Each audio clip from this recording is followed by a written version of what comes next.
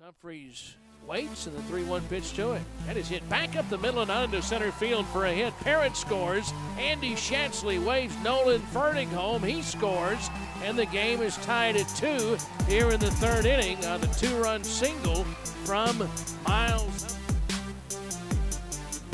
And that is hit into left center field. That's going to be a hit. Around third base comes Miles Humphreys to score the go-ahead run, and the Bisons lead it 3-2 with 3 runs now here in the third inning. Pitch on the way, and that is lined up the left field line. That is a fair ball and extra bases. Luke Vandover on his way to second base with a leadoff double here in the 5th inning. At second, the 1-1 pitch. He shows bunt. He gets the bunt down. It's a good one. Only play will be to first. They throw it away. And here comes a run to score. Vandover scores. The Bisons take the lead. And down to second base goes Connor Kelly. 2 on, 1 out.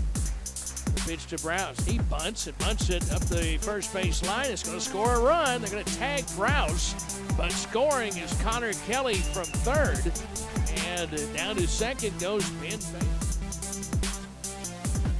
Hit sharply back up the middle and out into center field. Jack Thomas is being waved home. He'll score as the ball's bobbled in center field, and now everybody else is going to move up. RBI single from Nolan Fertig. Here he is, and now there's a ball driven deep to left field. Back goes Kinsinger, and it is gone. Solo home run for Connor Kelly. His 3rd hit on the day. His 2nd run scored, his 1st RBI, and Connor Kelly with his 1st home run on the season. All 1 strike, 1-1 pitch. And that is pulled to third, backhanded by Butterfield. Throw across, out, and the Bisons win it. 8-6, and they'll advance on and play tomorrow.